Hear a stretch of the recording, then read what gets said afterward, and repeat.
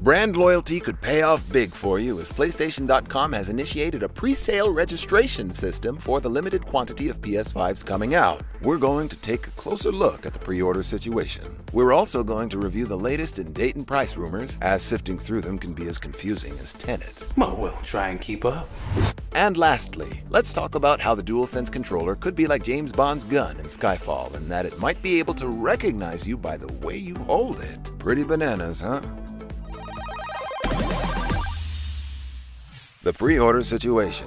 For those of us who want pole position in the race for who has the latest console first, Sony has officially invited existing customers to register for their pre-orders online. It will be a first-come, first-served kind of deal, and once you give your PSN Online ID, they will send you an email and you've got to follow instructions at top speed to be the king of your neighborhood this winter.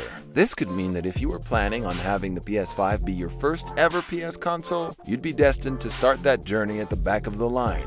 Oh dear.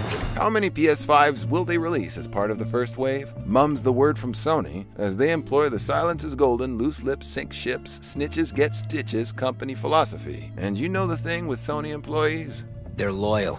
We are sure they are smashing around numbers in those board meetings, trying to hit that sweet spot that will ensure they corner the console market right from the get-go. You guys are running last gen, I need you next gen.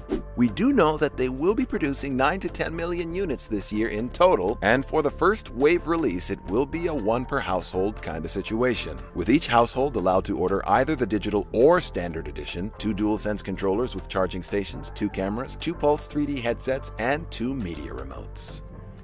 That's right.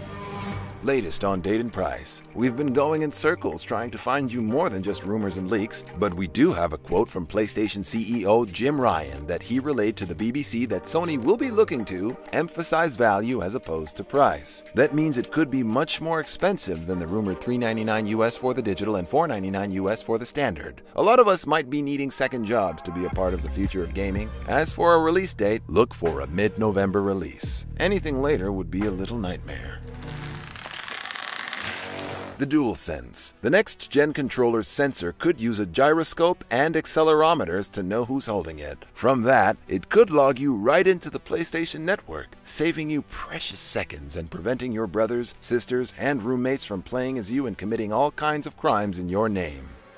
Good luck with that. It is likely that this new patent, first brought to light by Segment Next, will probably only be implemented with a later update. But imagine being able to be immediately recognized on a friend's PlayStation in another household in another country. In a way, it's a little creepy as it's the stuff the watchdogs warned us about. But in another, quite technologically impressive. Customized user experiences add a lot of value to products. With Sony employees as tight-lipped as a mafia, we'll have to wait to see on this one too. What do you think of the new pre-order system? Is it fair that existing customers have an edge? What about the DualSense grip recognition system? Are you impressed? Let us know in the comments down below, and like and subscribe for more from the gamer. Hasta luego.